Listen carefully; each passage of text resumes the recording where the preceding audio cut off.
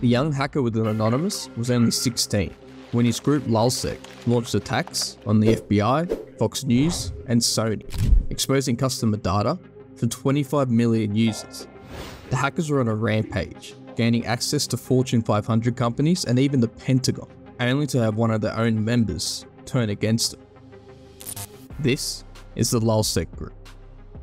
Mustafe Al-Bassam was born in 1995 in Iraq and came with his family to London in the year 2000.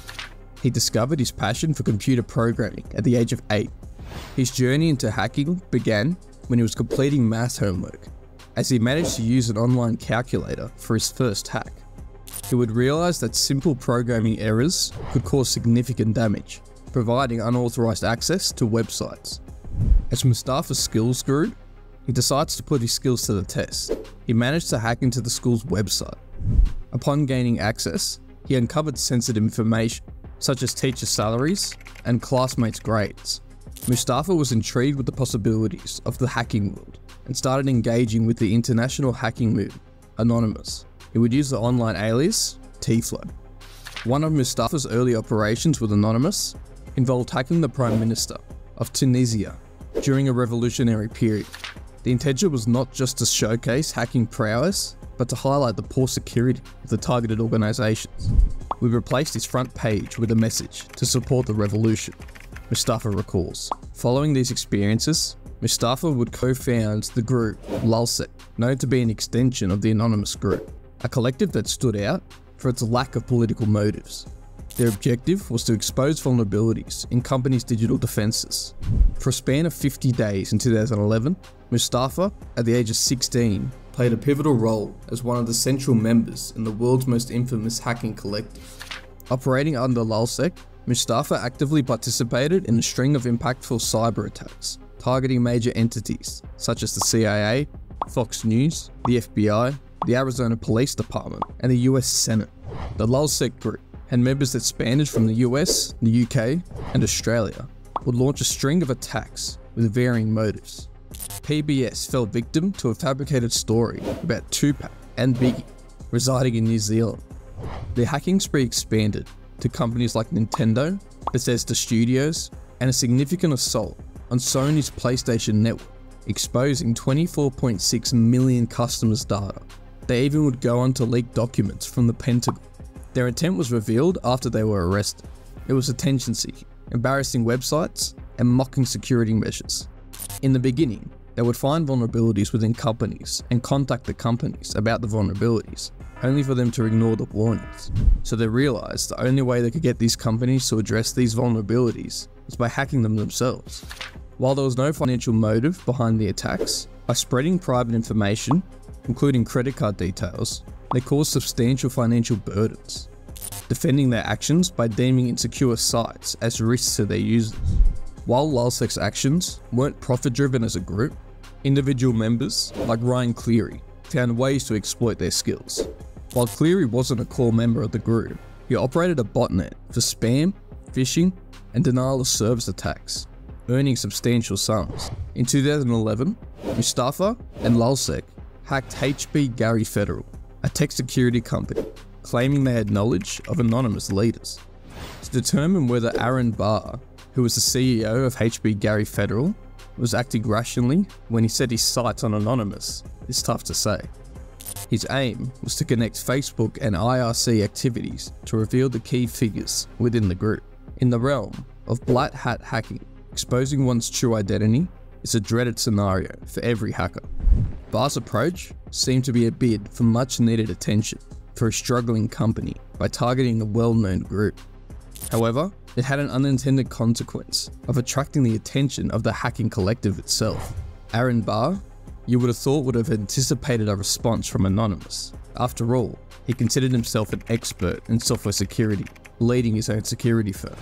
In less than 24 hours, Lulzsec assumed complete control over the HB Gary Federal website and database. They would manage to find the details of the CEO's password and expose how that password was used on all his other accounts, including email and PayPal. They also commandeered Barr's Facebook, Twitter, Yahoo, and even his World of Warcraft profile. The HB Gary Federal homepage underwent a transformation, featuring a declaration and a link to a torrent file housing around 50,000 emails. Simultaneously, the employed social engineering techniques to SSH into the rootkit.com site wiped out its entire contents. The prowess of these few anonymous hackers became evident. They were exceptionally skilled. The headlines flashed across screens worldwide as Lulzsec's attack became public knowledge. While Mustafe was one of the main members of the group, it's important to mention some of the other known members. Hector Monziger, known online as Cebu, Jake Davis, known as Taperi, and Ryan Aykroyd, known as Kayla. Hector stood as the oldest member among the group. He would organise daily operations and settle disputes within the team. Showcasing exceptional hacking skills, developed through prior experiences hacking government websites in his native land of Puerto Rico, he distinguished as a hacktivist. Hector advocated hacking for social causes. His expertise extended beyond computer systems. He was a proficient social engineer, manipulating people to align Lulzsec with his vision. Jake Davis may have possessed less technical skill compared to the other members of the group, but his gift with words more than compensated for it. Renowned for his articulate expression, Jake assumed control of the official Lulzsec's Twitter feed, where he would taunt the group's victims and engage their extended fan base. Jake's roots trace back to the early days of Anonymous, on the popular image board 4chan. His clever speech made him particularly good at prank calls, often live streaming it to his followers. Recognizing his talent, he naturally assumed the role of the mouthpiece for Anonymous. When the official Anonymous message replaced the homepage of HB Gary, the new homepage would be his work. While Jake might not be perceived solely as a hacker, his involvement with Anonymous and Lulzsec facilitated technical skill development. Ryan Aykroyd, during his teenage years, developed a keen interest in video games, finding enjoyment in hacking them and connecting with like-minded people online. Among these people was Kayla. They started to form a friendship online and had their own group. The group faced problems when a rival video game hacking group targeted, singling out the weakest link, 16-year-old Kayla. The rival hackers wreaked havoc on Kayla's social networks and even infiltrated her parents' bank accounts, leaving Ryan and his friends irritated. In retaliation, they collectively pursued the rival group, adopting the alias Kayla to honour her. Their retribution was so impactful that Kayla gained a formidable reputation in their corner of the internet. As the years passed, the group disbanded, but Ryan persisted. Ryan would maintain the persona of the 16-year-old girl Kayla to help cover his identity. It was Ryan who employed social engineering tactics to infiltrate rootkit.com. Ryan also uncovered the SQL injection vulnerability on the HB Gary federal website and subsequently developed a program to rapidly scan URLs for zero-day vulnerability exploits. A self-taught reverse engineer, he arguably stood out as the most skilled hacker in the Lulzsec's team. Remarkably, Ryan would implement a tripwire in his apartment that triggered a wipe of all hard drives upon police entry, earning the description of being highly forensically aware. This legal terminology translates to acknowledging his profound expertise. The London police, equipped with evidence from 80 different cyber attacks, moved in to apprehend Mustafe and other members of Lulzsec. 4 members of the Lulzsec group were handed sentences in London. Jake Davis, Ryan Aykroyd, and Ryan Cleary all received prison sentences, while Mustafe received a 20-month suspended sentence due to being only 16 at the time of his crimes. He was 18 when he was arrested and was also assigned to 320 hours of community service. The rest of the group were all in their 20s when they engaged in a hacking spree called 50 Days of Lulz in the spring of 2011. During this period, they stole passwords, credit card details, and email addresses, and executed denial of service attacks against various websites.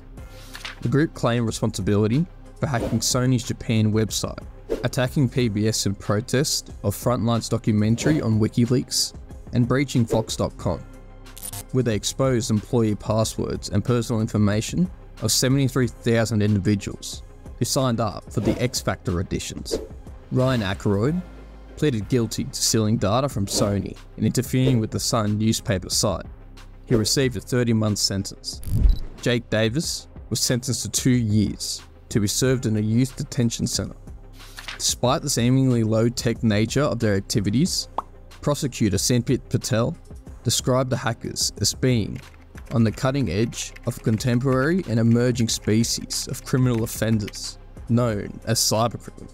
Crown prosecutor Andrew Haddock stated in court, the harm they caused was foreseeable, extensive, and intended. Indeed, they boasted about how clever they were, with a complete disregard for the impact their actions had on real people's lives. Now, for Hector Monsegur, who was a core member of the group, but wasn't on the arrested list, well, before the arrest took place, he fell into the FBI's grasp due to a significant security lapse. Despite constantly concealing his internet protocol address through proxy servers, a single instance saw him logging into an internet chat room without masking his IP address. This enabled the FBI to pinpoint his location. Tracing the proxy server, they apprehended Hector at his New York City apartment. Facing a potential 124 years in prison, Hector agreed to serve as an informant amongst the fellow hackers. Notably, neither his family nor his associates in Anonymous and Lulzsec were aware of his collaboration. Hector's every move was monitored by federal handlers as he spent 8 to 16 hours daily on his computer. Working closely with the FBI, he informed over 300 government, financial, and corporate entities in the US and beyond about vulnerabilities in their systems that were identified by hackers. Maintaining the secrecy in his corporation for months allowed Hector to continue communicating with fellow hackers, collecting information for authorities without arousing suspicion. Hector provided the FBI with crucial insights into their activities, identities, and locations. Additionally, he assisted in identifying vulnerabilities in various computer systems and networks that were exploitable by hackers. In a peculiar turn of events, while serving as an informant for the FBI, Hector actively participated in hacking activities, orchestrating attacks on various websites and networks. This was done with the FBI's knowledge and approval, a strategy aimed at preventing his cover and gathering more intelligence. Ironically, Hector found himself helping in attacks against law enforcement systems from behind an FBI desk, all while working to mitigate the damage caused by these attacks. In March 2012, after the arrest, Hector announced that he had been acting as an FBI informant for several months. This revelation surprised many of the members in the hacking community, as Sabu, his online alias, was perceived as a pivotal member of Lulzsec and a vocal supporter of online activism. The news of Hector's collaboration with the FBI received diverse reactions. Some commended him for renouncing illegal hacking and assisting law enforcement in apprehending other hackers. Others accused him of betrayal and selling out his fellow hackers. Hector later addressed his cooperation with the FBI in a public statement. In interviews with various media outlets, he clarified that the decision to cooperate stemmed from the prospect of a lengthy prison sentence and a desire to protect his family. He asserted that his motivation was to make amends for his past actions and contribute to preventing future cybercrime. Despite the controversy surrounding Hector's collaboration, it is widely recognized that his actions played a crucial role in dismantling several hacking groups and disrupting numerous illicit activities. Following his arrest, Hector spent 7 months in prison, but was released while awaiting sentencing. On May 27, 2014, during his sentencing, he received credit for time served due to his cooperation with the FBI, being released under a 1-year probationary period. Now, back to Ryan Cleary, known online as Viral, who was also arrested. As I mentioned before, he was not a primary member of the Lazarus group, but was responsible for supplying hacking tools and hacking US Air Force computers, receiving the longest sentence of 32 months in prison. On a more disgusting note, police found 2 computers owned by the 21-year-old. On the computers were 172 images of indecent children. Some were aged as young as 6 months old. Cleary received 2 community orders related to the images. All these people were not the only members apprehended for their involvement in Lulzsec. The following months after the initial arrest, Cody Kretzinger, known by the online name Recursion, received a sentence of 1 year of home detention, along with 1,000 hours of community service. Also, Australian authorities have arrested another individual believed to be a member of the Lulzsec group. After the arrests, Mustafe moved on from black hat hacking. He went to university and completed a bachelor's degree and completed a PhD in computer science from the Kingston College in London. In 2016, he was listed by Forbes as one of the 30 under 30 members in the technology section, and even has an estimated net worth of $5 to $10 million. He's now a renowned cybersecurity expert and co-founder of the company Celestial Labs that works with blockchain technology. Thank you for watching.